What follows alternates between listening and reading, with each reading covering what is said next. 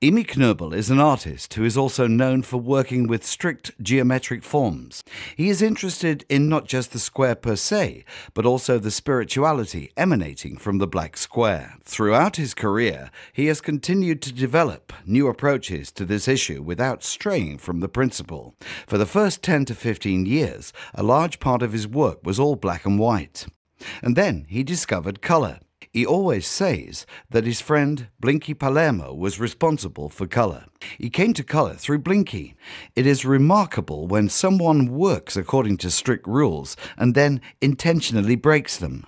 These works here are from the series Asteroiden mit gespaltener Persönlichkeit. The title of each picture refers not to the date of its production, but as a group. They are asteroids. He began making these in 2013 by combining different forms and colours. His discovery of colour led him to work with colour more and more, and it even became the main point in his late work. He invents colours, and he has a large colour laboratory in his studio. He writes them down on paper and then finds the form for the picture. These two elements, each colour tied to a form, are then combined to create an entity, a new constellation. In the beginning, these works had 2 parts. The newer ones now have 3. We are in the first big room in the gallery, with these 4 Drachenlinien. Drachenlinien refers to the kites you fly on a line. For Knöebel, they evoke the freedom of form and colour, and of the picture that hovers in the room. This really gives you the impression that the colour is expanding outward, because IMI KNOEBEL always works with aluminium panels. There is a scaffolding behind them, like a canvas picture, which means that they're detached from the wall and really do acquire a certain lightness. For example, this green one here, that's almost olive green, is a kind of hexagonal kite. It could be a regular polygon. We can really see the way each piece is cut free-handed even more clearly than in the asteroids.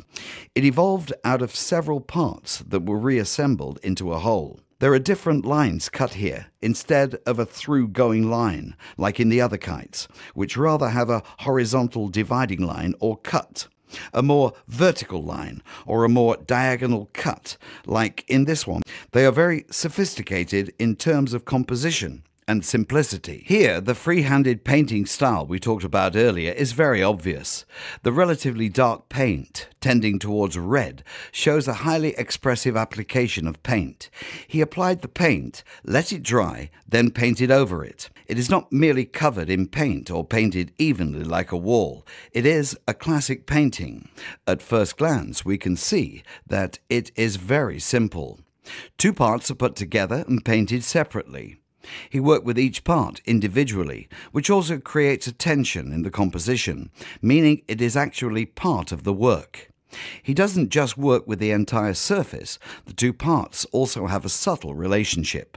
Another essential element in these new works is how he cuts without a ruler. Before, each line was precise, geometric. Here they seem more free-cut and uninhibited, like Matisse with his paper cutouts.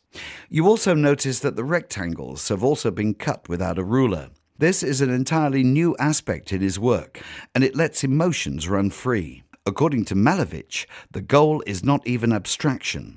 It is nothing. It doesn't represent anything.